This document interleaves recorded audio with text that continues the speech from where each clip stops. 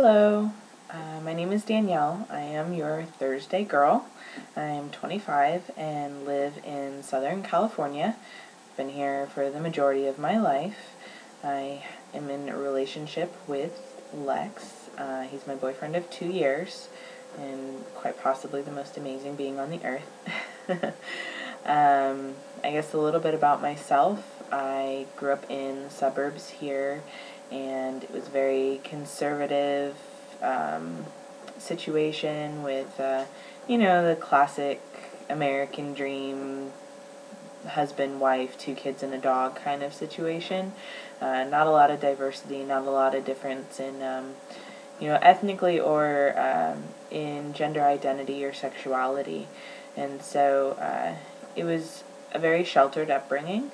I was raised fairly ignorant of anything beyond, the cisgender heterosexual life. So I, as a result, kind of felt that I was straight because I had to be straight and there was no other option to it.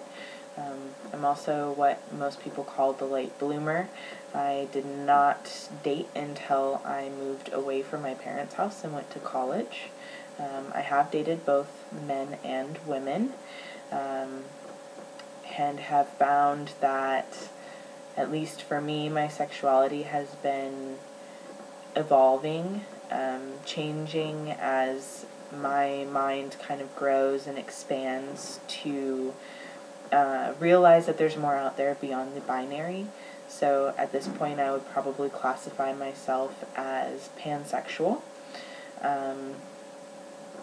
Lex and I do have a cat together, Sebastian. You'll probably see him roaming around somewhere or hear his bell. He's also very talkative, so please bear with me, as he will probably derail my conversation at more than one point throughout the time that I've, talking with you. So why I'm doing this vlog, when I met Lex, he was already in transition. He had been on testosterone for about 3 years at the time that one of my friends introduced me to him, and we just had an instant connection. We had a very instant chemistry. We knew we were kind of meant for each other. And I was with someone at the time, which made things a little bit awkward, but that relationship dissolved rather organically and we got together.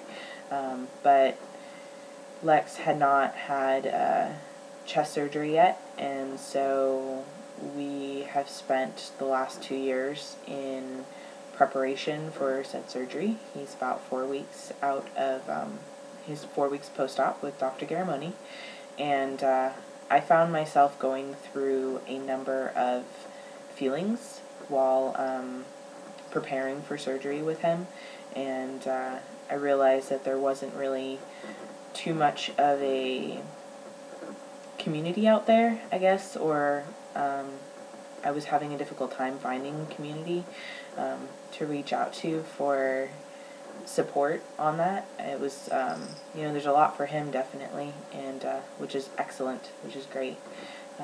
But this is why I've kind of joined this group, to put my voice out there and just kind of create an open discussion about what it's like to be in a relationship with someone who is transgender. And that's really about all. Yeah, sexuality and all of that we'll definitely cover, I'm sure, in a future topic.